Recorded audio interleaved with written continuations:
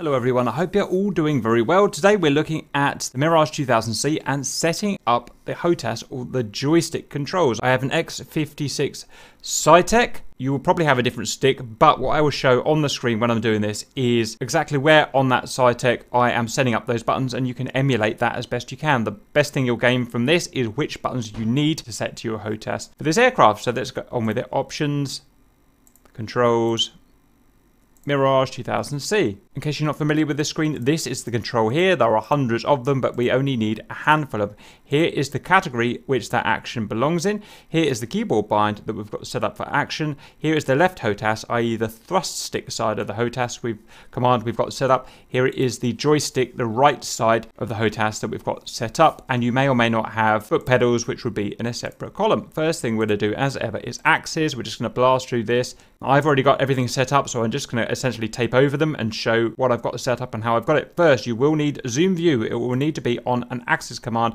on your HOTAS. This allows you to focus in on objects. It will be basically impossible to fly without this. I've got it on the left HOTAS. It's a turny knob on the top of the thrust stick, as you can see, known as Joy Z. Okay, and I can apply it and just test it like that. Thrust, only got one engine. Double click on the left HOTAS, move the thrust stick forward, move it back. Okay, test it. There we go. Next we've got rudder, roll and pitch. It's going to be on the right HOTAS, the joystick obviously. I have my rudder on a twist stick on the right stick. You may have it on foot pedals, so that depends how you're going to do it. I'm going to double click there. Move it left and right. It's picked it up as joystick RZ as the rudder. Okay, I can test that now. Okay, looks fine, and we want to tune these three axes here. Rarely do you want them linear, and what you want to do is first add any dead zone so that the red dot there, which is where your actual stick is lying in its neutral position, is in that neutral left to right lateral line there. And if you want to add any curvature, which I suggest doing, that's up to you. It's a person by person basis. I add 25 for most of my planes. It gives us a bit more control around the lower movements of the stick and a bit less at the higher ends of the stick. Okay. Next, we're going to do roll, move the stick left, move it right. Okay. Axis tune, doesn't need a dead zone. I will need a curve, 25. Okay. And pitch, move it forwards, move it back. Okay. Add a tune, need a little bit of dead zone there. Just to filter that out, get my curve on there. And that's that done. That's the hardest bit done. Next, we're going to go to all. Now, if you want to find these commands that I'm going to point out, what you will do is go to search there and type in the command that you want. So, for instance, if we wanted wheel brake, type in wheel there, and you can see we've got wheel brake there. Just to speed this video up, what I'm going to do is go all here. I'm just going to go through the commands that we need. So, first, countermeasures. And you can see this is on the rear of the thrust stick for me.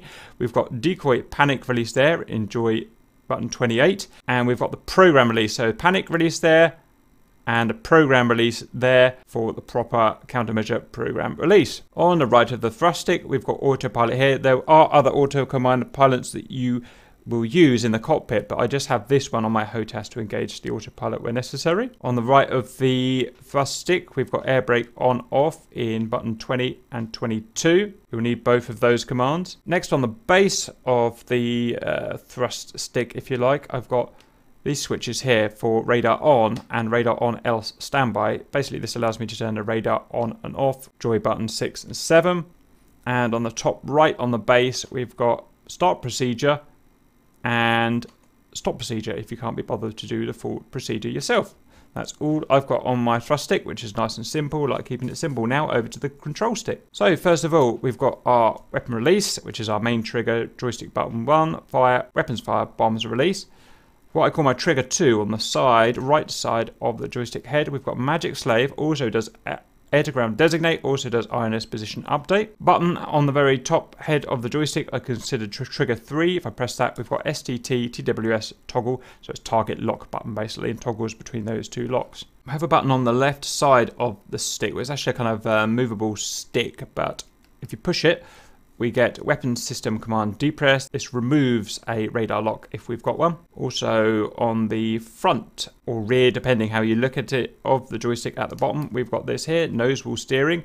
Also IFF interrogate. The very front trigger of the stick, if you can see that, is wheel brakes there. I always have that set up as my wheel brakes. That's going to be joy button 6. We have 3 4-way hat switches on the top of the stick as well. The top right one is going to be trim, and we're going to have trim up, down, left, and right, like this. The lower right one, we're going to have our weapons, and I'll keep this as uniform between planes as I can. The lower toggle of that, I'm going to have C&M AA gun, that selects our gun. Left is going to be stores to select. That's one of the ways we've got of selecting our S530D missile. The right moment selects our magic, C&M magic.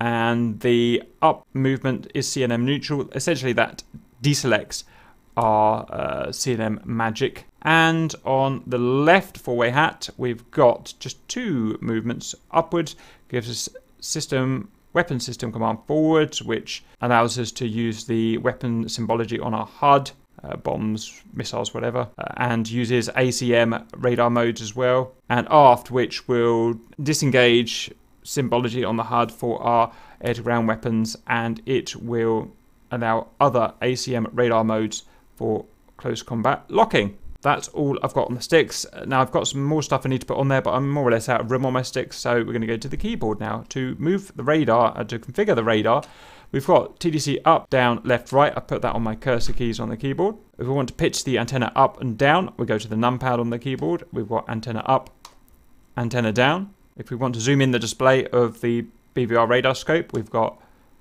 range increase, decrease, and I've got that on the numpad plus and minus. We want to change the PRF. If we go to the numpad on the keyboard, we've got insert or 0, PRF low. If we want to go dot or delete, we've got PRF interleaved, and enter, we've got PRF high. And that is my Mirage complete. So you might want to go and watch that video and just slow it down the bits where you need to slow down. But that's everything I've shown. If you want to add more controls to your Mirage, then please go ahead. This is just the basic skeleton, but you'll need to pretty much do everything. Hope that was useful, and see you later.